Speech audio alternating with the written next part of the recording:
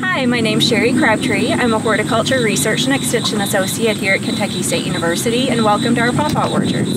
I'm Kirk Pomper, and I'm the Dean and Director of the College of Agriculture here at Kentucky State University, but I'm also a Professor of Horticulture, and I've been working with Paw Paw for about 23 years.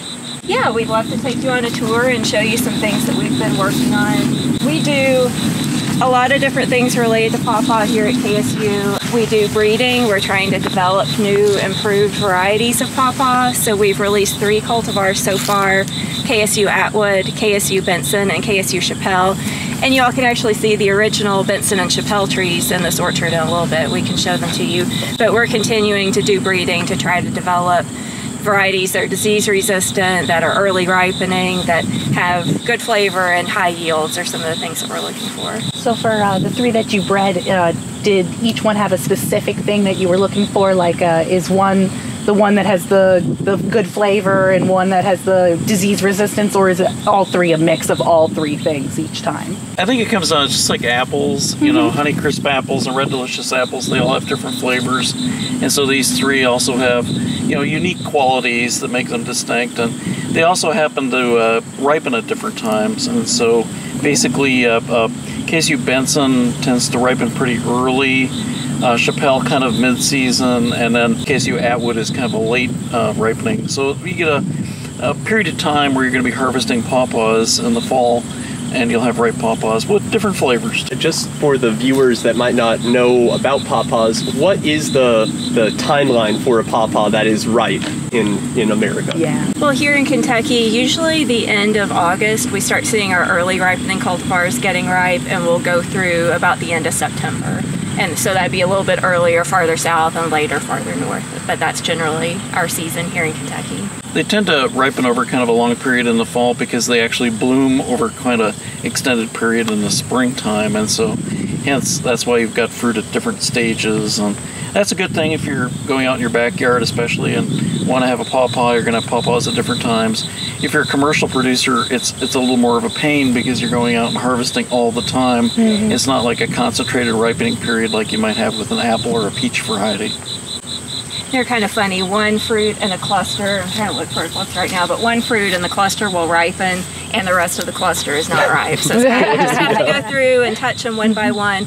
They'll also fall on the ground when they're ripe. You'll notice as you walk through the orchard, you'll see some fruit. You might even hear a fruit drop like as we're walking through. So when they're ripe, if you're picking them, they'll come off easily in your hand, or they'll just drop on the ground when they're ripe. So a lot of times we'll go harvest fruit down a row, come back down the other end, and then we'll hear fruit drop, you know. Right.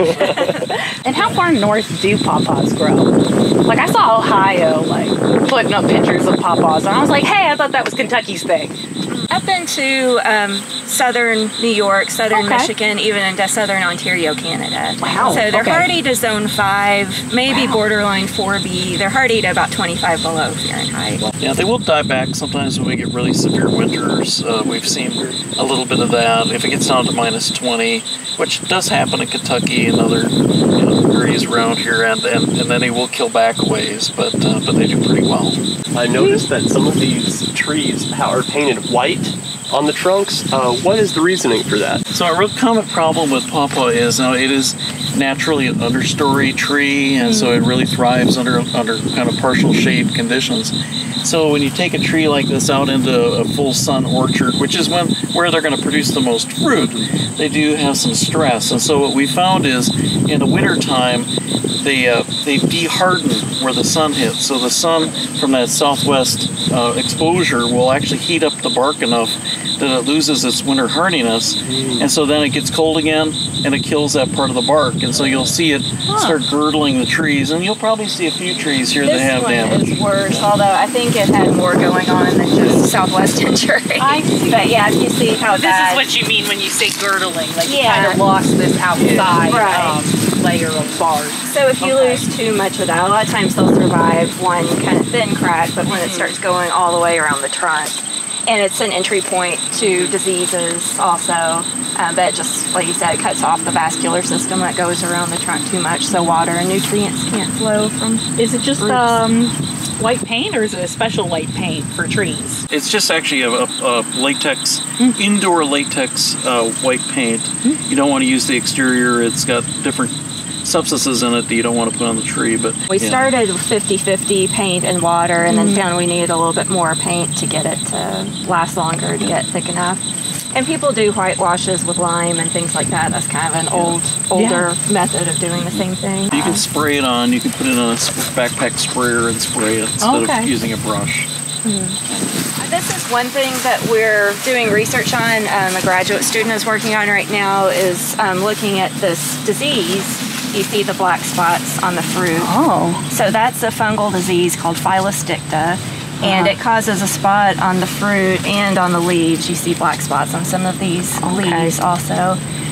And usually, in a lot of cases, it's just cosmetic. Like this fruit is fine on the outside, although it would not be appealing to a consumer. You know, if you're trying to sell fruit and they see black spots, they're probably not going to want to buy it. But when you see pretty severe cases like that, see the crack in the fruit, so it can cause the fruit to crack because these black areas are kind of brittle. So then as the fruit grows and expands, it causes a crack in the fruit, which again is an entry point for disease and can cause rot and things inside the fruit. If it's just on the surface, that does not cause any kind of rot. You could cut it open and it's fine on the inside. But when it gets bad, you see this cracking. Is there something that carries the fungal disease from tree to tree? It's really leaf moisture. Okay. So leaf moisture is what the fungal diseases need to proliferate, and the water droplets spread it from leaf to leaf as they splash and spread it around. So it's always worse in wet years, which has been a pretty wet year. Yeah, that makes sense. Okay. So we've been looking at different control measures for it, looking at copper and sulfur that are kind of natural fungicides. Will actually cause a lot of defoliation on some of these trees too. So it's not only damaging the fruit, but it's reducing the trees' health, I'll say.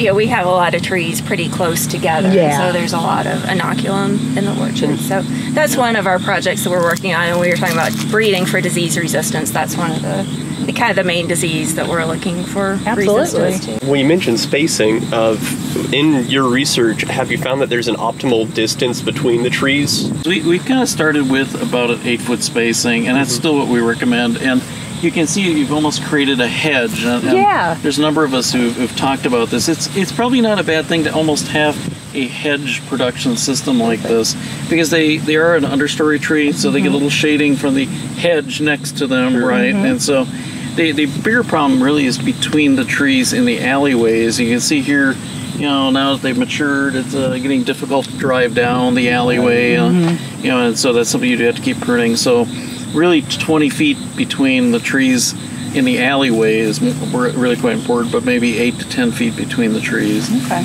And how old are the trees that we're kind of standing in between right now anyways? These were planted in 2004. Okay. So these are 17 years old this year. Paw Paw is not an extremely tall tree. It's a fairly small to medium-sized tree, but we do prune these to keep them a little bit smaller.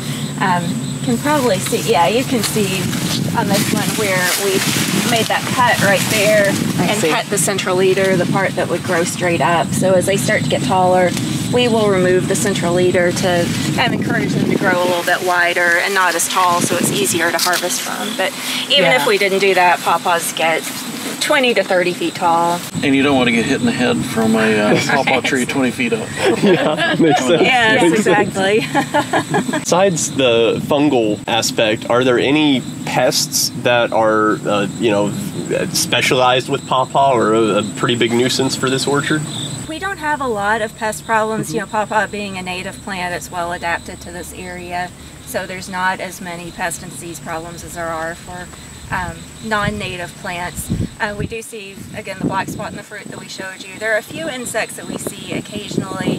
The Paw Paw peduncle borer, which got its name. The peduncle is actually the stem that attaches the flower to the tree and now the fruit to the tree. Okay. So in the spring, it burrows into that stem of the flower and makes the flower shrivel up and wilt and die, basically.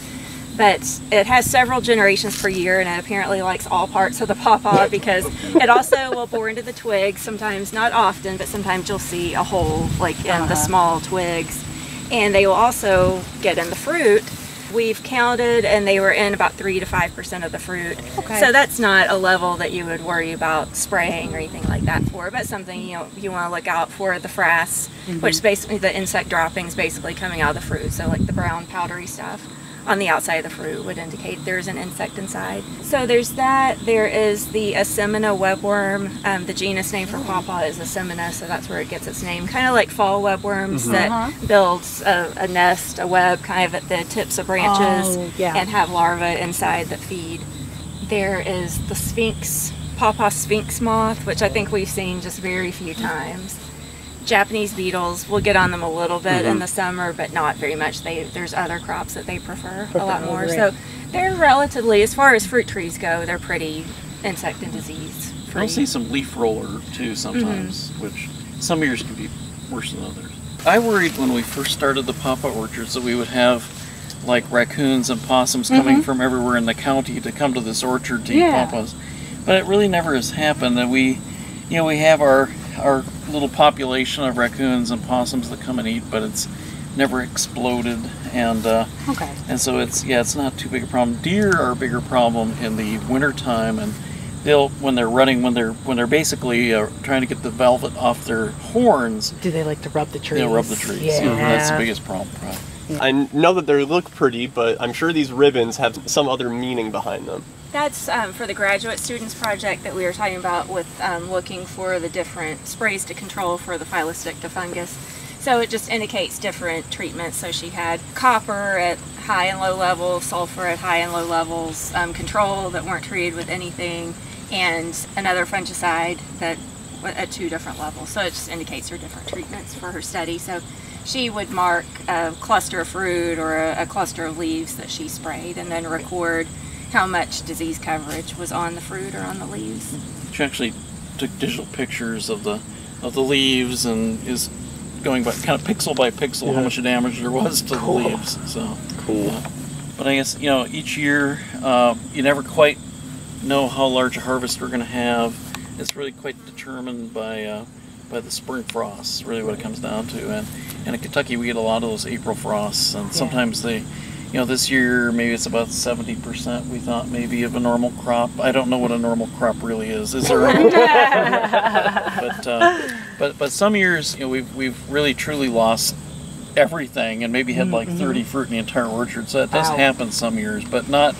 They do flower over an extended period of time in the spring. So that's a good thing with Paw Paw, because you will have a few flowers. Hopefully, you'll have a few fruit, even if you do get a major frost event. Last year that happened. We had a freeze. What was it, May 6th or 7th? So a very late freeze. That. And everything had finished blooming, so there weren't any more late blooms really to come on and set fruit. So last year we had, like you said, maybe 30 fruit on the entire farm. Oh my gosh. So this orchard is made up of, it's mainly 2 varieties in most of the rows, and then on the further over it's more selection rows. And but this was looking at different varieties of Paw Paw on different seedling rootstock, and so we also tried different pruning methods, of whether we leave them kind of unpruned or if we prune them more like an apple tree. Further up on the other side of the hill, we have a seedling orchard, which basically is the result of crosses that our graduate students and that we have done, and so that's kind of that next, hopefully, generation of Paw Paw varieties out there, and that will hopefully some will get a name, and not be just bulldozed down. But, we're always looking for the next best Paw Paw, because just like as I said with apples, there are many different varieties. There's always going to be another variety of Paw Paw with different characteristics that's going to be desirable too. In your mind, what do you think is the next desirable thing that you want for a Paw Paw variety? So that came up at our field day recently, because there's things that you have to have in a Paw Paw. One of them is that it does have to a good flavor. It can't have an aftertaste. It should be less than at least 10% seed. 5% seed is the best. So a lot of pulp and not a lot of seed.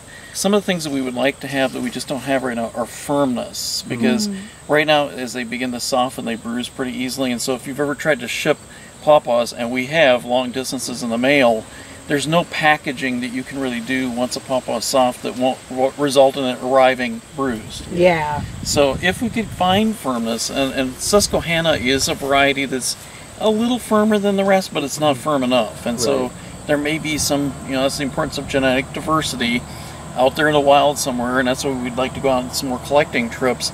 Is there a really firm Paw Paw that we could bring back and then use as a parent in a breeding program? From the time that you start the research, how long does it actually take to have a named variety, like the Atwood, like the Benson? I'm sure that it's a process. Time, Yeah, some take longer than others. So the Atwood, it only took about 10 years, mainly because it had already been selected, at least as an initial seedling, and gone out and then went through the trials. It really, if you look at apple, it takes about 20 years, and so that's kind of the same probably for Paw Paw, or even a little longer, from a cross to the seed to the tree to grow it up, and then go propagate it, make sure that it reproduces and has the same characteristics, and so it takes quite a while.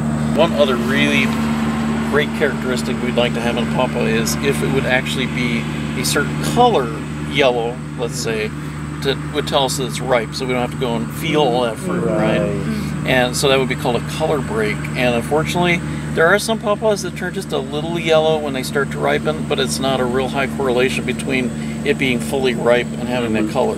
But there are some yellow Paw Paws out there, so if anybody ever sees a really yellow Paw Paw, we'd be interested. And that's something we would also like to select for. Heard it here first. Yellow, firm Paw Paws.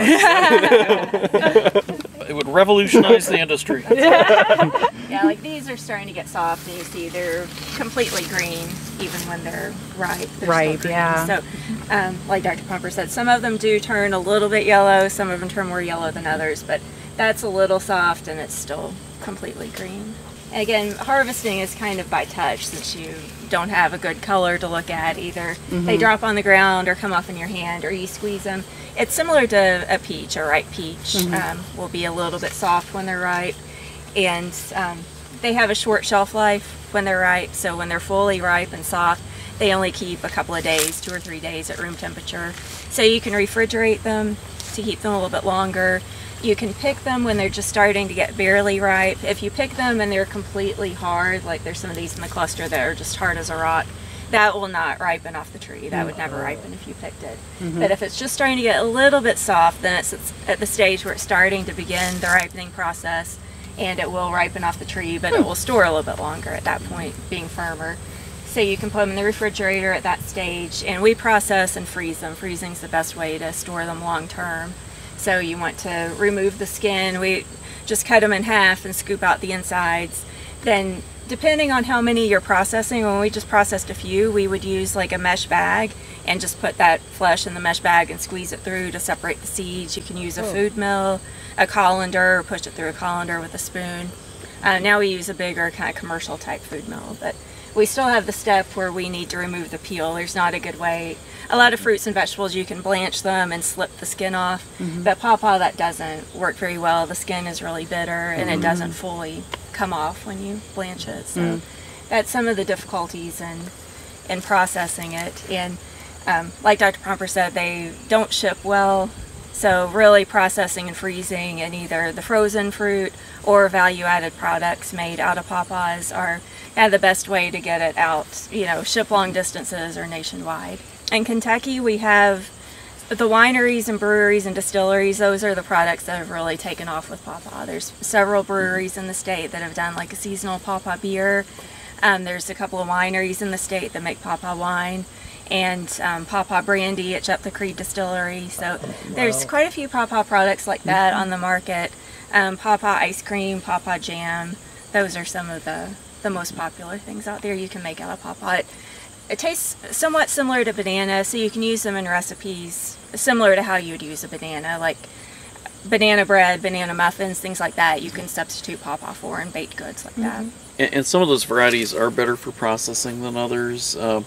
We've got some, like Shenandoah is a commercially available Paw Paw, and it's very banana-like, and so it's not very strong. And Susquehanna is really a really strong flavor. Atwood would be another strong mango flavored variety, and they're really good for processing because that flavor really is maintained. And whenever you're processing anything, you will lose a little flavor and aroma, and so starting with something that has more is a better thing. But some of the beer makers, they're making a Paw Paw beer sour recipe, which is that sounds pretty something good. that Sig Lusher's been doing down here in Tim Lusher, and so there are.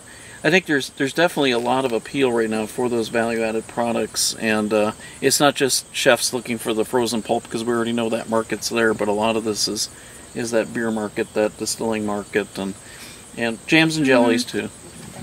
So this is the original KSU Chapelle tree.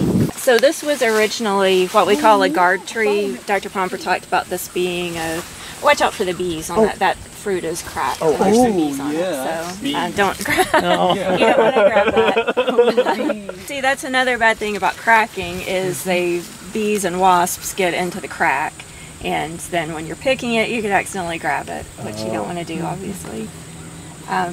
Thank you for that. Yes, yeah, I saw your hand getting close to the bees. I was worried. He would have grabbed it. Yeah.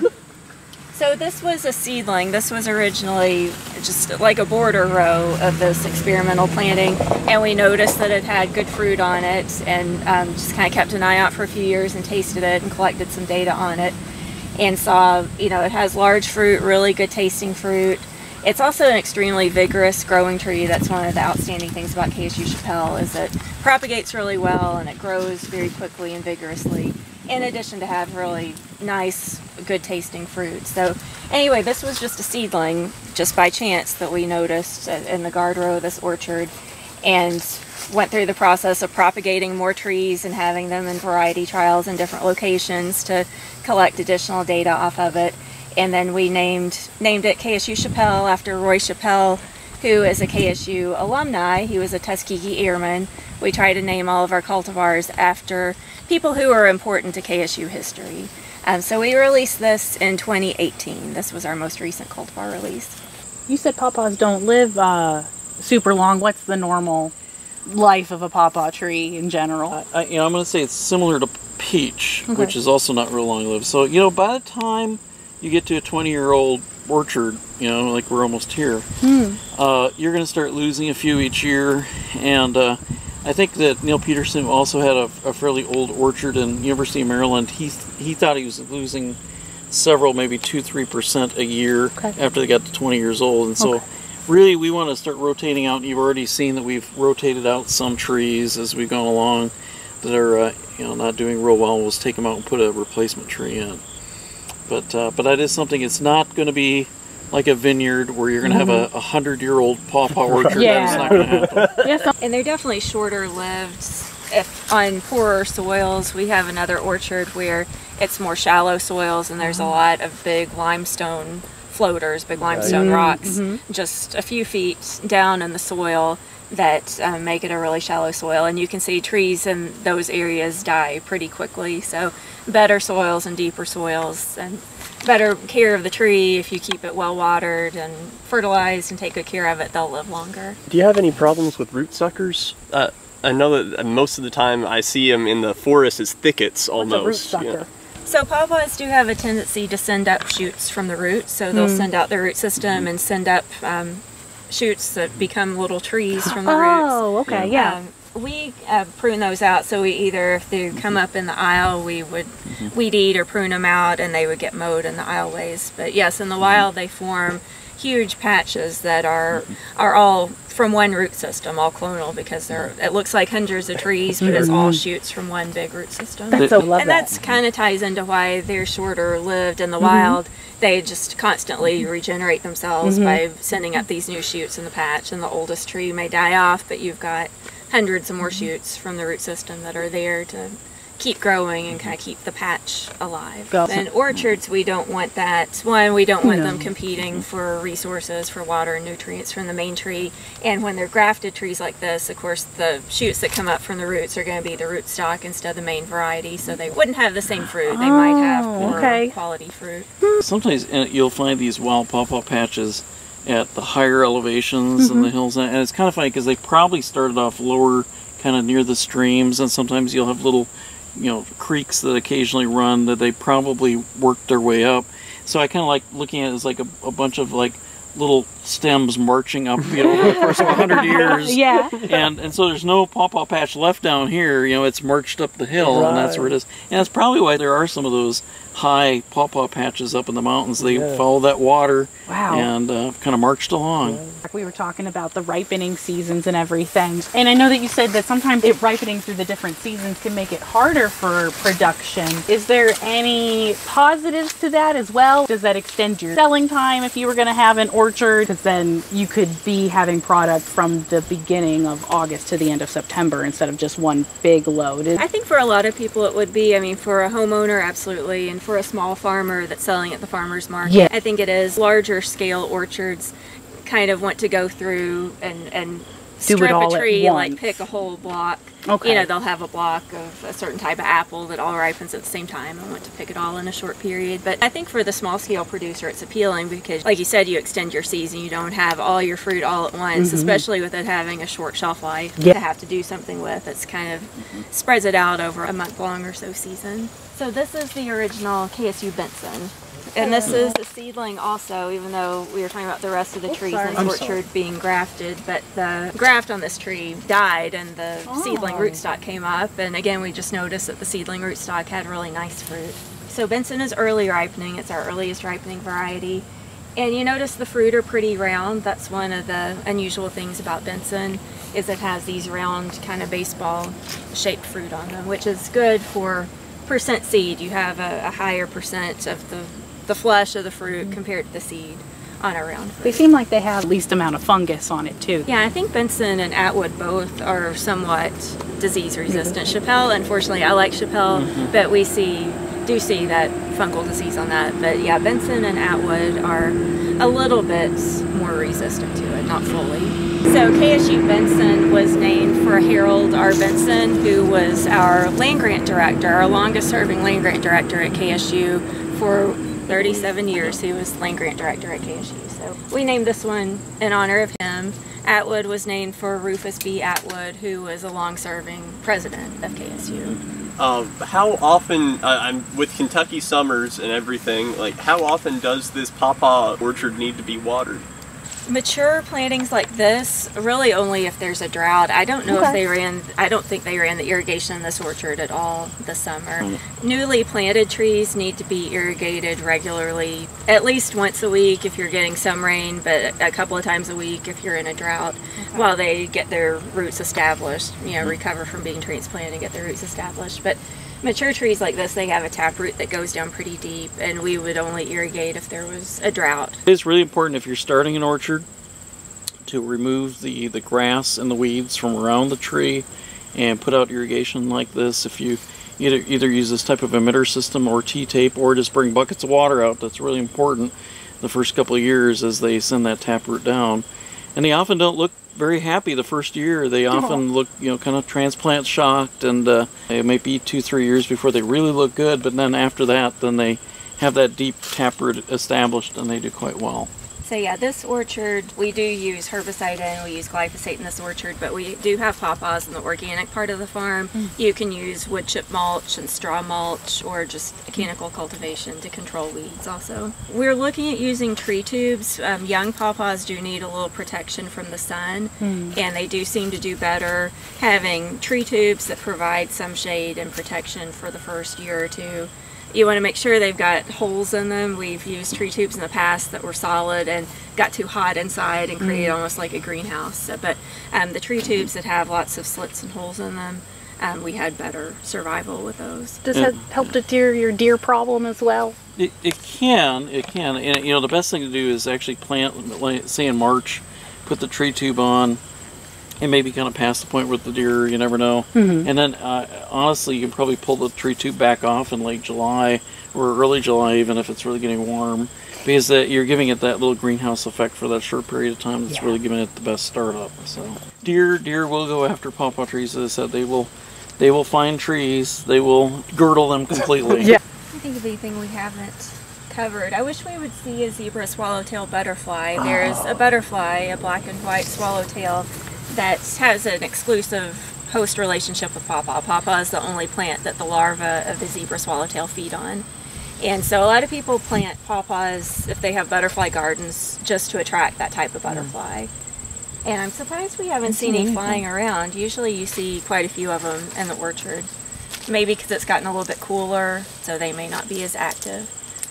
But yeah, the zebra swallowtail is another nice benefit to the pawpaw tree. Whenever I see a butterfly fly by, I turn, but it's always been something else. We get questions all the time from people wanting to know more information about how to grow a pawpaw orchard, how to get more information, and we always try to direct them back to KSU. So if anyone has any questions about, say, specifically cultivating pawpaws, purchasing the Atwood and Benson varieties, where should they go? We do have a nursery list on our website. So if you go to KSU's website, which is kysu.edu, there's a section on pawpaws in there, and we have a nursery list for places you can purchase pawpaw trees. We have a licensed propagator list for the nurseries that are licensed to propagate and sell our cultivars. The Kentucky Division of Forestry also sells pawpaw seedlings, and I don't think they're on our list right now, but they sell, especially if you want large amounts, because they sell bundles of like 10 or 100 seedlings that are lower cost through the Division of Forestry. Occasionally we will have a international pawpaw conference. I think we've had 3, I want to say, through the years of 20 years. So we're probably looking down the line. We'll see. It may be in Ohio before it comes back here. But there are a lot of opportunities for folks to learn more about pawpaw. Check out our website. Check out our third Thursday in September. And then there's also quite a few, extension bulletins about how to grow pawpaw and how to process it. There's videos, your video, of course, that people can go out and check out. And so, yeah, I think there's just a lot of interest in pawpaw. It's a really fun fruit to work with and to have at the house or at your farm, and a lot of things you can do with it. Well, thank you for coming to visit us here in the pawpaw orchards at Kentucky State University. And I hope you'll come out and maybe spend some time with us at a field day or other event, and we'd love to have you visit. Bye-bye. Bye.